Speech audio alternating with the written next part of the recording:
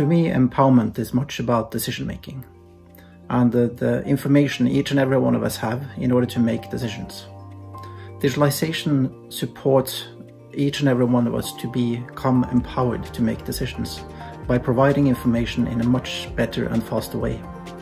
Examples being an engineer having all the information required in order to do the work with the speed that is desired.